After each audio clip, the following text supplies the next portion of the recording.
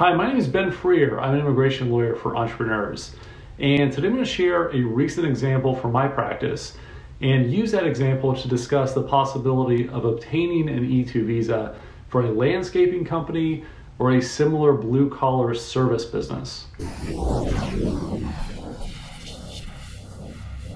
Recently, a client from Pakistan obtained E-2 status for a landscaping business that he established while visiting on a B1 visa. I was really happy for him and his family, and I think there are a number of valuable lessons that can be learned by talking in general terms about his experience.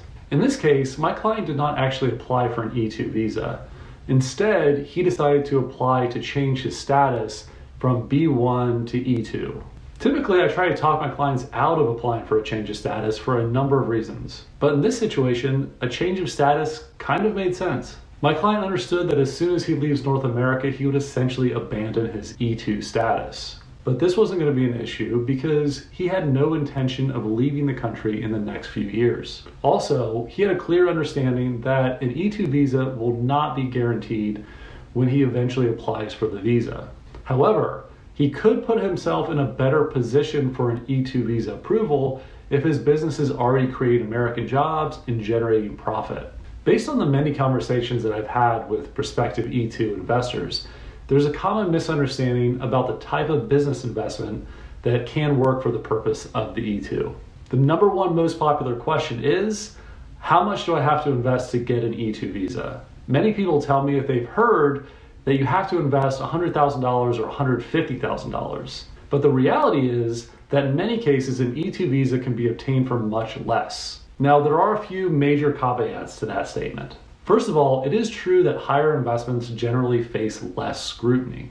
Second, there are some consular posts that are unlikely to consider an investment under $150,000. And third, if your business requires an investment of $100,000 or $150,000 to get it started, you should be prepared to invest that amount. But many businesses simply don't require a $100,000 investment to launch. So what do you do if the business that you're considering costs less than that amount to start? Should you give up on your E-2 visa plans? I don't think so. Again, it will depend on the post that you'll be applying through. But if your business requires an investment that is less than $100,000 and you can clearly show how it will create jobs, then you should consider proceeding with your plans after consulting with an immigration lawyer. My client applied for a change of status from B1 to E-2 for his landscaping business. His business wasn't particularly complicated. His investment consisted mainly of the following. He spent about $15,000 on equipment and a work vehicle. He spent $9,000 on rent, and he spent approximately $14,500 on professional services. The total investment ended up being approximately $82,000, and $54,000 of that amount had been spent at the time that he applied for his change of status. The remainder of the investment was held in the company bank account to cover operating expenses. My client received E-2 status even though his investment was relatively modest. How was he able to succeed? In my opinion, he succeeded due to job creation. My client's business plan projected 3 employees by the end of the first year of operations and 10 employees by the end of the 5th year. Since his business was realistically projecting growth and substantial job creation, his business was not marginal, which is one of the E-2 requirements. If you decide to apply for the E-2 visa for a landscaping business or a similar blue-collar service business, there's a good chance that your investment will be a little bit low. As a result, you may face extra scrutiny, but you have an advantage in the sense that these businesses need workers. It is common knowledge that landscaping businesses need landscapers. Cleaning businesses require cleaners.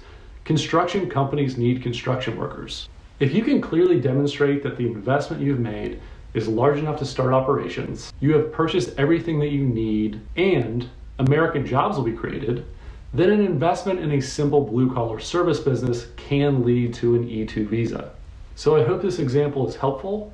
You can get an E-2 visa for a landscaping business or a similar business, but it will not always be possible. To gain a better understanding of the likelihood of an E-2 visa approval given your unique circumstances, I encourage you to reach out to one of the many amazing US immigration lawyers that you can find across the globe. And one last thing, if you did enjoy this video, please like it or pass it along to someone who may benefit from it. Thanks for your time. you.